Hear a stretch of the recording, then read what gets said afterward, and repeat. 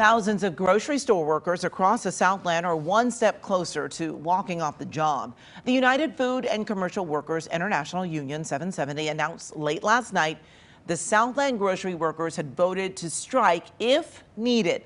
Now, the yes vote doesn't automatically result in a strike. It only authorizes the union to call for one if no progress is made in labor negotiations. The union says they are meeting with Ralph's, Albertsons, Vaughn's, and Pavilions on Wednesday. Among the issues, workers want a $5 an hour raise, but were offered 60 cents instead. Ralph says it's trying to keep food affordable for